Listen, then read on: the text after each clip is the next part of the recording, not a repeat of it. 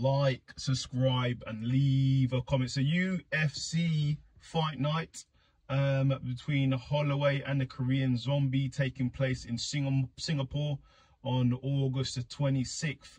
Obviously, the main event of the evening, you got Max Blessed Holloway, the #1 ranked featherweight in the world. Also the number 12 pound for pound fighter in the UFC.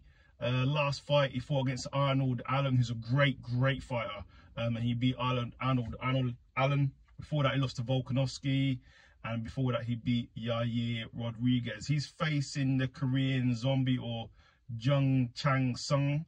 He is ranked, he's not ranked, but he's a hell of a fighter for sure. His last fight was against Volkanovski, which was a stoppage TKO. The referee just raved it off. He was like, you're taking too much damage. Before that, he beat Dan Ige, and before that, he lost to Brian Ortega. How do I think this fight's going to go in Singapore? I'm going to be honest. After his previous fight against Volkanovski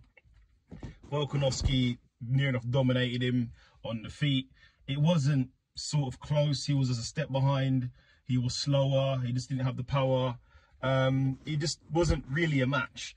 And I see the same thing happening. If you are getting beaten by Volkanovski, you're probably going to get beaten by Max Holloway as well. That's 1A and 1B.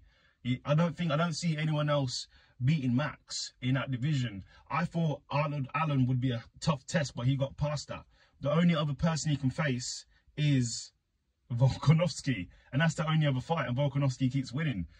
So unfortunately for the Korean fans, it's not going to be a good night for Korean Zombie. I see him getting stopped, or a lopsided decision, like a 50-45 or 50-46, something, or 50-44, something like that.